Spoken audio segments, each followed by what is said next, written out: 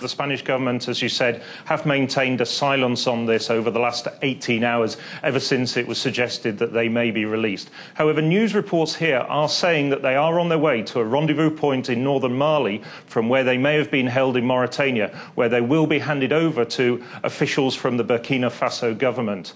Now, what we believe at the moment is that they are still in the hands of the Al-Qaeda offshoot, Al-Qaeda Islamic movement, and also that they are in the hands of armed escort as well as mediators, which may or may not be involved with either the Malian government or the Burkinabe government.